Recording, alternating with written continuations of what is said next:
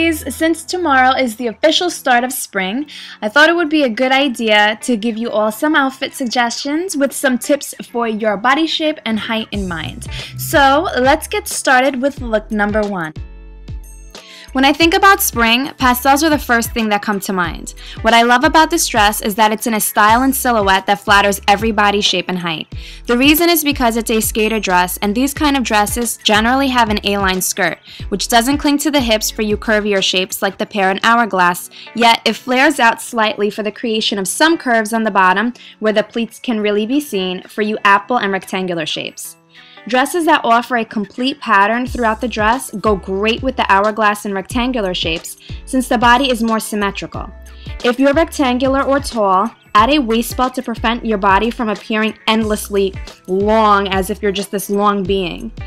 If you're in apple shape, I'd suggest either a solid pastel dress or one that has a pattern on the skirt portion so it doesn't appear stretched out on your bust. So here's a close-up of the pattern. As you can see, it's absolutely beautiful with like just a sea of different colors, and it's just gorgeous. And I also wanted to show you guys the accessories that I chose to match with it. I chose some colors that are within the dress just to pull it out and to further enhance the look and create some cohesiveness. Look number 2 gives you an idea on how you can style your chambray or denim shirt during these spring months. I would suggest this look for all my petites who are pear or rectangular. As you can see, my leather jacket is in a darker toned pastel color. This is something you want to go for if you're petite in general, since wearing softer pastels can make you appear like a little girl. I also have a complete white look going on underneath, which visually elongates you, and nude or tannish wedges that further enhance the elongating effect. So as you can see here, we have quite a bit of layering going on, and this is what's really going to help with the pear shape because, as I mentioned in my black and white video, when you're working with white, it brings attention to the area where you're wearing the white. So in this case, I have white bottoms, but what's going to help balance out the eye with the width of the hips is that I have quite a bit of layering, fabric contrast, and color contrast going on here.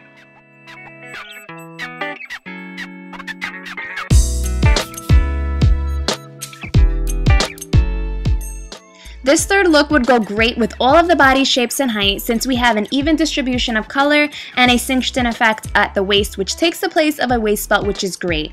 The only thing I want to mention for all you apple shapes or inverted triangles is that you may want to avoid a shirt like this that has pockets right on the bust since it'll make you appear even more busty.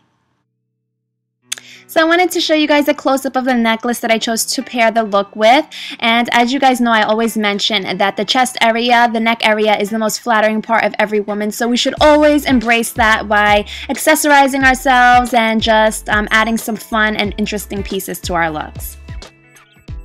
And here's a close-up of the shoes that I chose to wear with the look. I didn't think that you guys were able to really see it when I just showed the complete outfit, but here it is. I love them. They're by Nine West, and they are actually probably my most favorite spring shoes.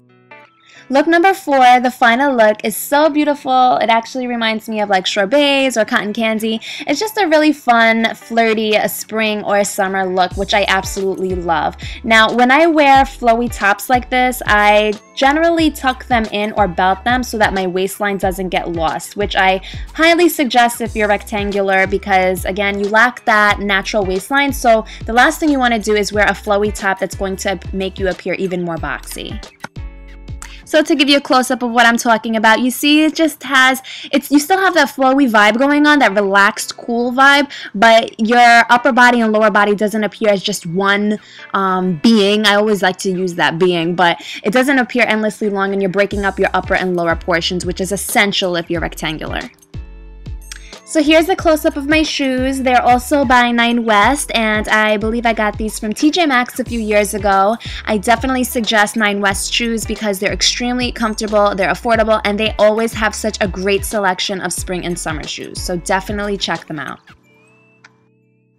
So this concludes the video, ladies. As always, I hope that you found my tips and ideas helpful in creating outfits for the spring, for your height and for your body shape, and just have fun with it considering everything that I mentioned. And don't forget to check out my fashion blog, jalisasfashionfiles.com, for outfit of the days and outfit inspiration, and my Facebook page where I'm always posting ideas and tips for the body shape as well. So until next time, don't forget to stay beautiful, confident, and true to your beautiful selves.